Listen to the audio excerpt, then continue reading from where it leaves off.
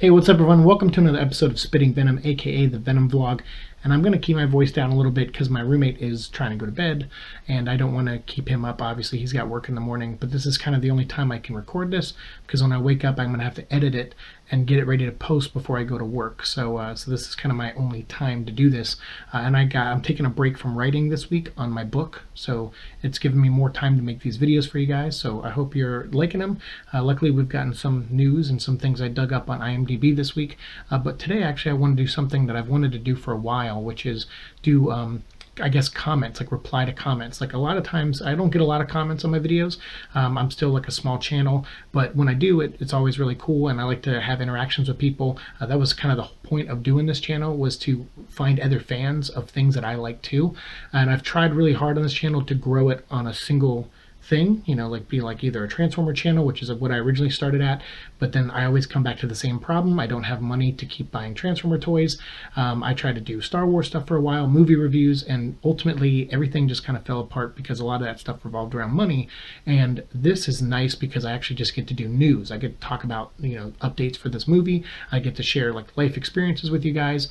I get to tie it all in with a character that I really love. So this is kind of working out really well for me and I'm digging it, and I'm glad you guys are too, because we're already in just like 2 months, we're already over 30 episodes. So that's fantastic, and I'm happy to put in the time to do this if you guys are enjoying them so much. So again, make sure you go to us on Facebook. We just created a page. If you're liking what you see here, go and like us over there. And if you are liking us here, hopefully you're subscribed. I see my subscriber count going up every couple days and it's really nice, so thank you. The other reason I wanted to make this video is because I'm actually, overall, I've had this channel I think for like 4 years now, and we're over 100,000 views. I saw that and I was like, no way. Like I've accumulated over, between all my videos, 100,000 views, from the Seek and Destroy show to like random one-offs and Transformer reviews and everything, all the way to this. So all of you out there who've been here since the beginning, thank you so much. And all the new people, I really, really appreciate you being here. And that's what I wanted to do today, to show my appreciation, even though I responded in, you know, in text form and so, to some of these comments that were made. I did want to like kind of embellish or kind of elaborate on things that embellish is a bad word for that, elaborate on maybe where I'm coming from with some of my responses. So yeah, we'll get into that in a second, but we did have one little thing that happened on Instagram. Tom Hardy posted this picture here with Avi Arad, and it looks like he's back on set. They're back in filming mode, because I remember they took a break during the Christmas holiday and stuff, and it looks like they're coming back. They're back in Atlanta, and he's in his trailer, and you can see he's got like some weird pants on. Like they look kind of a little almost like a, you know, military-ish, if I dare to say, because I know in the beginning I was kind of railing against the idea of Eddie Brock being like a military person, but actually I've been reading some of the Carnage, Jerry Conway Carnage books recently, to catch up on something that I'm going to do in February with Carnage on this channel, so be on the lookout for that. If you Carnage fans out there, I'm definitely going to do something really nice for you guys and just pump out a bunch of cool stuff for you, hopefully interviews and other things that I could try to line up. But anyway, that aside, but in Jerry Conway's run, Eddie Brock actually is working with a military group, and he's coming in, he's got a big gun, and he's kind of their backup, like in case their plan goes to crap and John Jameson can't help them stop Carnage, and their new sound technology can't stop Carnage. They send Eddie Brock in, who has the toxin symbiote at this point. And I'm actually unfamiliar with this. I've been following the character for years, but there is a gray area where I'd lost track of Eddie Brock, and I was mostly just following where the suit went, and I wasn't following where the character went. And so, you know, as I've been catching up on my research and stuff for this show, I've been reading Jerry Conway's Carnage run, which is fantastic. If you're out there and you're not buying it, pick it up. The trades are on sale right now online. So and by the way, we'll get to the comments soon, but I will do a video on what you should be reading if you're a Venom fan and stuff that's out there in print. We got a request for it, so we'll get to that here in a minute. But I've been reading that Eddie Brock has actually done some kind of, you know, some military stuff-ish stuff. So yeah, you know, foot in mouth, that's what that is. Anyway, so that's the picture, and you know, and make sure you're following Tom Hardy and all the other links that are down here on the Chiron there. Make sure you're following all those places on Instagram, and again, give us some love on Facebook if you can. So what we're going to do today, I'm going to just start. I'm not going to go back too far because and I feel bad about that, because there's been a lot of people who've commented on the channel over the years, and I've always meant to do a video like this and I never did. So we're just going to start here, and I'm just going to go back about a week. So let's see, we have We have here Nova Dragon a week ago said he was commenting on episode 24. We were talking about the Venom in the animated series of Spider-Man, and I was going over like the storyline from that version of Venom. And Nova Dragon says, watching this makes me wonder why they never went forward with a full-on Venom series, Netflix or animated, so live action or animated on Netflix. And that's actually pretty interesting. We talked it out in the comments, so you can always go back in that video and see what we were saying in full.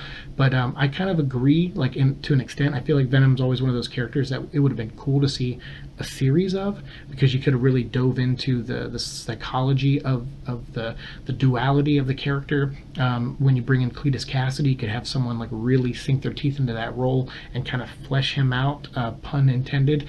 But I can see why also. I mean, the budget for the symbiote and everything, it would cost a pretty penny. If you look at the Marvel Netflix shows, to me, I think they got cheaper and cheaper. Like, I thought Daredevil was great, and even Daredevil season 2 was great. I thought Jessica Jones was shot well, and Luke Cage was shot well, you know, for the most part. But after, like, it started to deteriorate after that, and then we got Iron Fist, which I really just thought was a cheap show, and then Defenders, and I just wouldn't want those people in charge with that budget making something. And then you also saw Inhumans recently too. So you take characters that might need a visual boost and you don't give them that because you don't have the budget, that could hurt the show. So I'm kind of with you. I would, in a dream world, I would love to see any comic book turn into a TV show, because I think that's the format.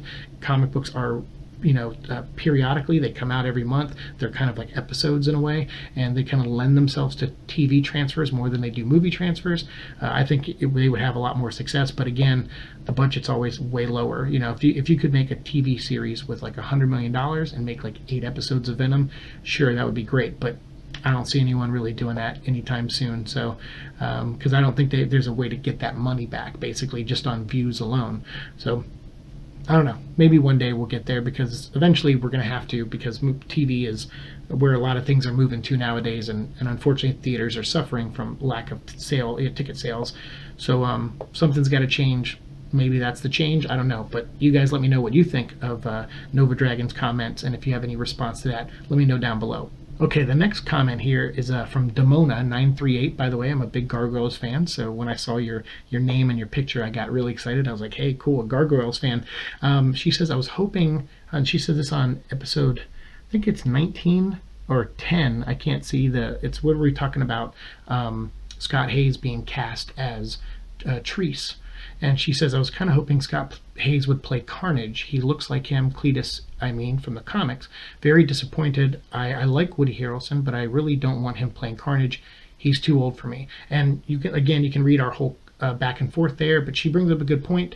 I was kind of banking on Scott Hayes too. I like his acting. He's an up-and-coming actor, but he's done some really great stuff, really interesting stuff lately, and I would have liked to seen him play a character like Carnage and see his range as an actor go in that direction. But at the same time, you know, they cast him for the part they thought was right for him in the movie, and I'm guessing, based off of banter and conversation I've heard between Atlanta Filming and Marvelous Realm and everything on Instagram, or on Twitter, I mean, I've seen them say that Cletus Cassidy, this isn't confirmed, this is just them talking, but that Cletus Cassidy does not have a big part in the movie.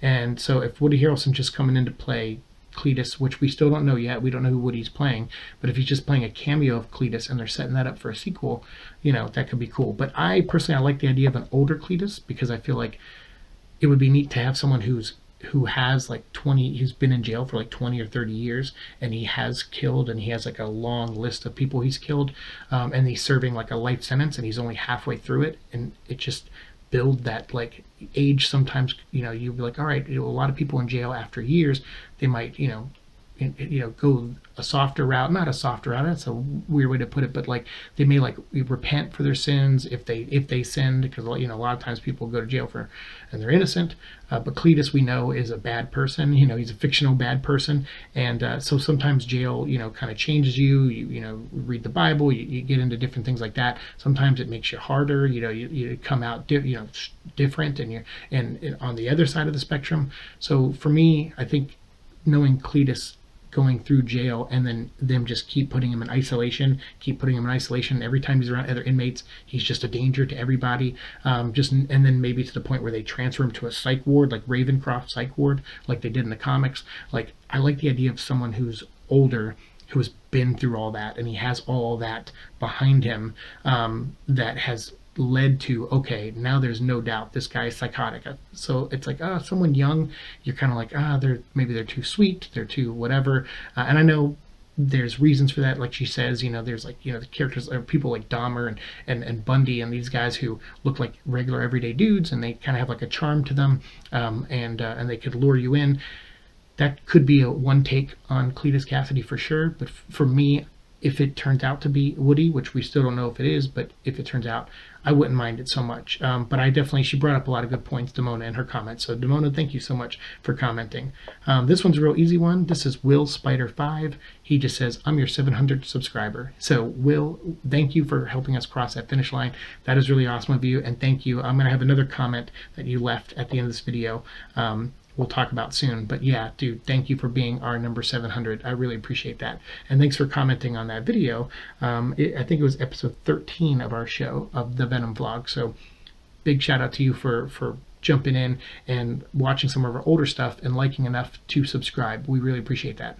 Brenda Brooks, she says, Venom and X-Men equals heaven, so to speak. And I said, yeah, definitely my kind of heaven. Brenda Brooks is really nice. She is someone who is a big fan of Tom Hardy, and she commented on one of my first videos when I posted these back in November, I think my first episode, and she was saying how she was excited to see me, track my health, to have this goal of losing weight, and being inspired by watching Tom Hardy work out to get in shape for the Venom role, and using that as my excuse to lose 20 pounds before the movie comes out. And that's the goal of this channel. But it's not also just following my physical health and me trying to lose some weight, but it's also about me focused on my mental health, about me getting to a better place. And thankfully all of you guys have been so supportive that it's been helping big time. But I'm also got to be careful of getting codependent on something like that. I do want to keep this just being fun, and this being an outlet for me to talk about a fictional character that I love, to give you guys the movie news more importantly than anything, but then just give you like a touch of how I'm doing and everything like that. So I'll put those stuff in. I know a lot of people have been asking why my intros, they don't have me like working out anymore or taking walks with my dog anymore. It's just because right now I don't have time to shoot a lot of that stuff because of work and everything, and how busy and crazy my life's been lately. So right now I'm just focused on giving you guys the movie news, and then we'll pepper that stuff in later. But I am down to 201 again, which is great. So those of you who are concerned about that, I will at least put them at the front of every episode so you know where I'm at. I'm trying to break that 200 though. I'm really trying to get down under 200. So when we lose our first 10 pounds, I'm definitely going to do a big celebration episode. Maybe I'll eat like a whole cake on camera or something.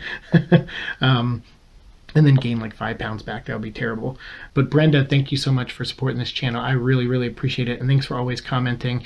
It's always nice to see you comment in the comment section, and for supporting me from the beginning. It really does mean a lot. The next comment we got was on episode 21, and this was the Life Foundation photos that I think was Jeremy was a guy on Twitter who was posting the pictures. He worked in the building. He saw them. He posted them. So thank you out there, Jeremy. Go back and watch that video. I think I put a link to his Twitter page on there. This is from Critique Nut, and he says, I must say, being a huge Venom fan, I have been following your vlogs, and you are doing a great job in covering everything. With your coverage, I need to know what I have missed out on the movie. I am so excited for it. What's more, I have started working out after a 2-month break, just like you. Hopefully the movie will do great. Please keep continuing your vlogs. As my thanks, you've just earned a subscriber. Also, if you have the time, do follow my blog, www.critiquenut.blogspot.com, and I'll have that link right here so you can see it on screen. Make sure you go check out Critique Nut, where he has also provided movie updates on Venom. Cheers from India. Critique Nut, thank you so much. Good luck with the losing weight too. I'll definitely be there for support. If you need me, I'm here. Just reach out to me. And I actually did check out your blogspot. Really cool stuff. So everyone out there, make sure you go to Critique Nut's blogspot. I wanted to get to this comment because I was like, hey, I want to give this guy a plug. any friend from anywhere in the world is awesome, and to know that I reached someone in India is freaking crazy and super cool, so thank you so much. Actually, another person who wrote me is Sonic Vlogs. He's clearly a big Sonic the Hedgehog fan, and he wrote on episode, I think it was like 26, it was the Tom Hardy workout video. Not the first one we did, but it was like the updated version that we got from the that health website. And Sonic said, "Hey man, I just want to say thank you for subscribing to my YouTube channel. That's too sweet of you, thank you." And that's no problem at all. I mean, if you guys are out there and you do something that, if you watch my channel and you're like, "Hey, I think Zeke would like this," let me know, please. If it's something you guys are doing, it's something you have a passion project of your own, kind of like I do with this show, let me know. I like supporting other people. It's really, I mean, we're not going to get anywhere by ignoring each other. So if you got something you want to share with me, please do. And Sonic Vlogs, thank you so much. Everyone, I'll put a link to Sonic Vlogs, and you know what, I'll go ahead and put Critique Nut. I'll just put their links in the description box below. So go down there and click on their links and subscribe to those guys. Here's one of the other comments I wanted to get to. This is the Unforgiven 259. He just left this like 11 hours ago, at least from the recording, on episode 17, where we talked about the Vengeance of Venom trade paperback. And Unforgiven says, "Hello, I've been watching your show and I really enjoy it. Thank you so much. I am new to reading comics and have been having trouble finding a jumping on point for Venom. I was wondering if you could make a video or list for me on all the Venom trade paperbacks that are currently available and able to order, in which to read them in. I recently picked up Edge of Venomverse as a place to start for current comics, and there is a list in the back of the book, but I don't know if that is all of them. Any help would be great, thanks." Yes, and as I said in my response to you, because that's the first request I think I've got for this show, to make a video on something, so I will definitely do it. I can't ignore the first one. That would make me a total D-bag.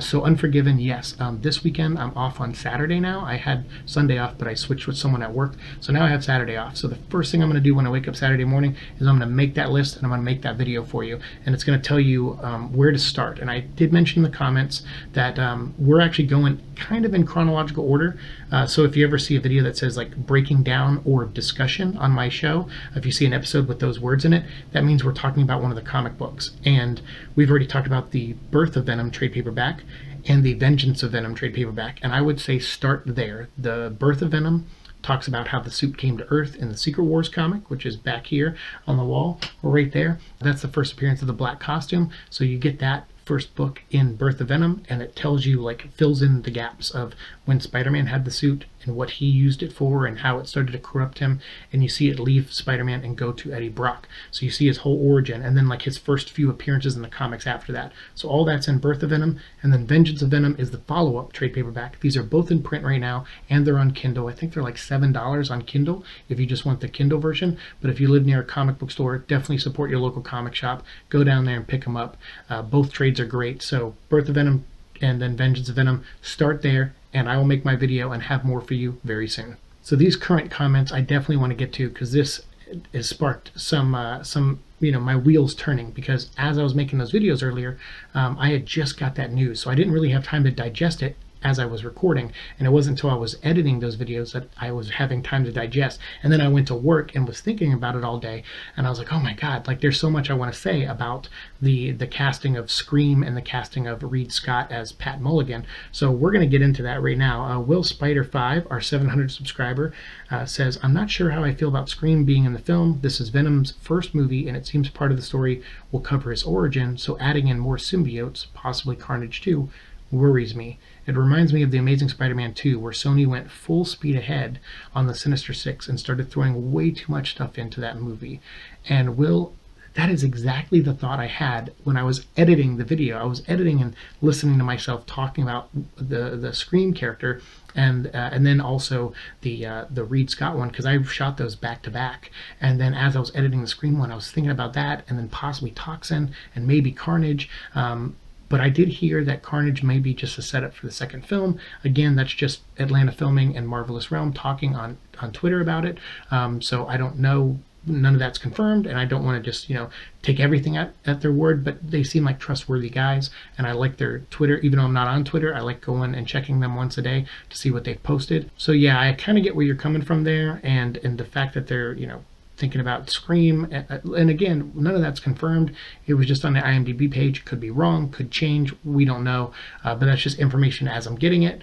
And then if it's wrong later, we'll make an update video on it. But that's what it looks like to me in here. By the way, the people who were wondering about the screenshots, I forgot to edit them into the other video. So boom, boom, there are the screenshots of the casting of Reed Scott and the girls playing, it was Michelle Lee and Sailor LaRoque, I think, playing the respective characters of Scream and Pat Mulligan. So those are the screenshots of IMDb page, in case those change, just so you know I didn't make it up. I'm not going crazy, at least I don't think I am. So yeah, but yeah, there's a possibility of too many Sims on the dance floor. Definitely could be a thing. So yeah, I hope that's not the case, but if it is, maybe we should make a song about it. Too many Sims on the dance floor. Too many Sims on the dance floor. Too many Sims. Too many Sims on the dance floor. Too many Sims on the dance floor. Too many men, too many boys, too many misters, not enough sisters, too much time on too many hands, not enough ladies, too many mans. Oh, anyway, so yeah, Will Spider, thank you so much for your comment. I hope it doesn't suffer from Amazing Spider-Man 2 syndrome. That would be terrible. I just can only hope that doesn't happen. But it is a lot of the same producers and people behind Amazing Spider-Man working on this, so it's I'm not going to say that I'm going to rule that out, but I really, really hope that it's nothing like that. Dag, D-A-G, who has a great image of Venom for his profile pic, says Clayton Crane is amazing. His art and comics, especially Venom vs. Carnage, is just outstanding. Been a fan of his work since Carnage and Carnage USA series, which are written by Zeb Wells, which we're going to talk about in our Carnage stuff that we're going to do in February. So yeah, definitely keep an eye out for that announcement when I get there. But Clayton Crane, you're right, Dag, is the man. I love Clayton Crane's artwork.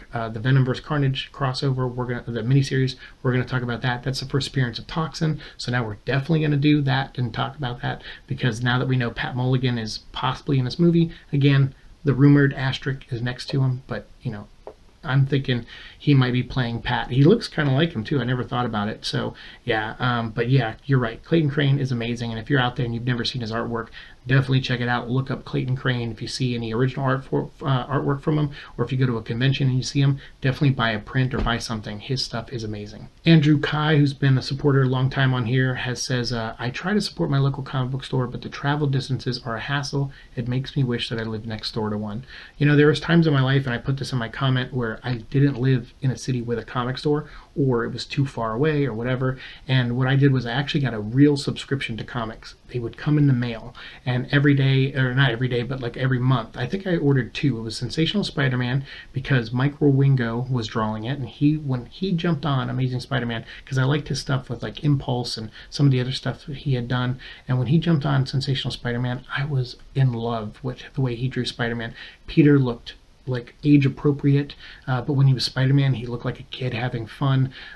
Mike has since passed, but he passed away, unfortunately, but he is one of my favorite comic book artists of all time, and his art on Spider-Man was amazing, and I couldn't live without it. So I begged my mom to spend like $30 to get a 1-year subscription to Sensational Spider-Man, and I would just rush the first week of every month. I would rush to my mailbox, and after school I'd come home and just be like, oh, please be in there. And every time I got an issue, even though it was bent up and crinkled and sometimes ripped, I still would bring it home and just cherish it. Looking at his artwork meant that much to me, and that's when I knew I wanted to get into comic books for sure. I think I was like 16 or 17 at the time, maybe 16, and I was in love. I just loved seeing Spider-Man in that way and brought to life, and it made me care about characters like the Prowler, and Paste Pot Pete, and some other characters that appeared in that run, and Swarm, a cool villain made of a bunch of bumblebees that come together.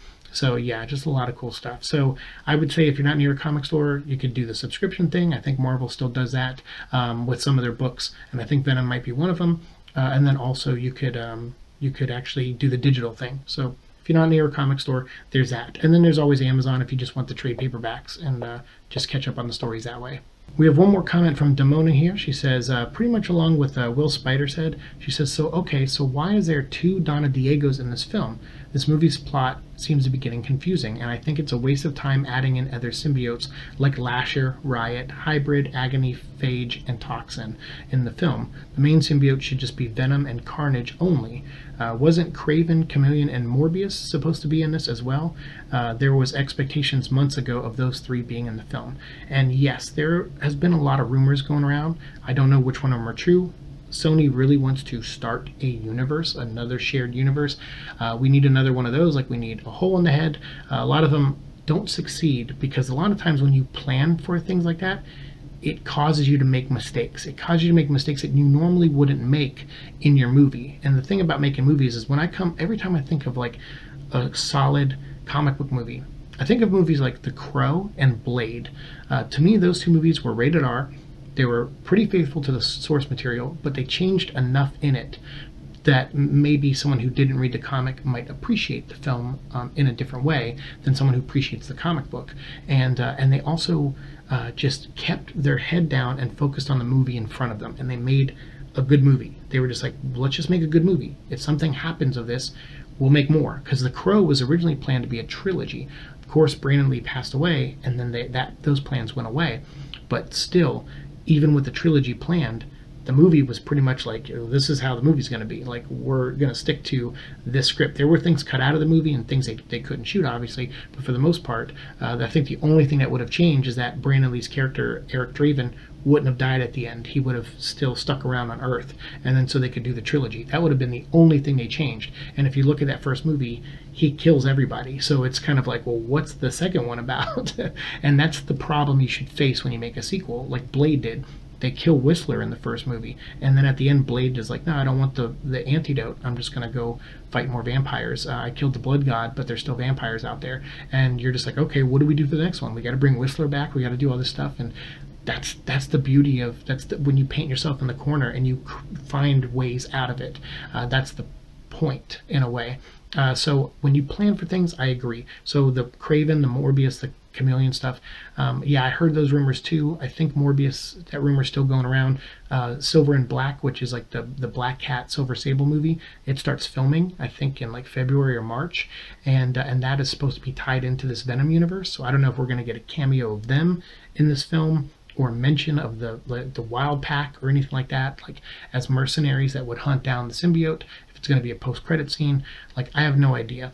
But I hope whatever they have planned, it doesn't change this movie. I hope this movie is just a good beginning, middle, and end story, and maybe one or two little threads that they could touch off of later, but mostly just keep it, clean and simple. Keep your head down and make this movie. And sometimes when you think clean and simple, you think, all right, well, we got to throw everything in the kitchen sink in. We got to have Venom fight Carnage because might be our only time we get to make the movie. We got to have the 5 symbiotes. We got to, and I agree with you. It's too much, and I hope we don't get that with this film. So the Scream thing and the Pat Mulligan thing, luckily Pat Mulligan is just listed as Pat Mulligan. Reed Scott is just playing Pat Mulligan. Didn't say /Toxin on it. So we may not get Toxin in this movie. Could just be a nod to the fans, like, hey, we know who Pat Mulligan is. We needed a cop character. We put him in here for a few scenes. That's all he is. That could be what he is in the movie. We won't know, obviously, till we see it or see a trailer and can speculate some more. But as far as Scream, yeah, they listed 2 actresses playing her, and I don't know what that's about. I don't know if Michelle Lee is just like doing stunts, although they normally would put that in parentheses. Sailor LaRoque, I don't know if she's just playing the Scream part of her. I have no idea. I'm just as confused as everybody else. So until we get that confirmed, until IMDb updates again, and we get more information, we're not going to know for sure. But yeah, if it's 2 actors playing that character, I just want to know how they're going to do it. Hopefully they didn't like cast one of them and then not like their performance and cast the other one. I've seen that happen on IMDb before, where they have the same, like, 2 actors playing one role. They're like, yeah, we didn't really like that actor, so they're gone, and we reshot the scenes with this actress. Hopefully that's not the case, because I think Michelle Lee's awesome, and Sailor looks like Scream, and she's been in a couple indie movies I saw on her IMDb page, so I don't know much about her. She's new to the Venom family, I guess, so I'll try to do more research, figure out other movies, see her performances in them, and I'll check back with you guys soon. All right, in our last two comments, Will Spider asks, or he says, wow, if they put Tox in this movie, it would have to be as a cameo or a small role to set up for future movies. Really hope we get an official casting announcement from Sony soon. So apparently IGN is actually going to post something this week, maybe tomorrow, maybe the next day. I don't know when, but they're going to post something. As soon as they do, I'll try to react to it and get it up to you guys as soon as I can. But with my work schedule over the next few days, you probably won't see it till like closer to midnight or something like that.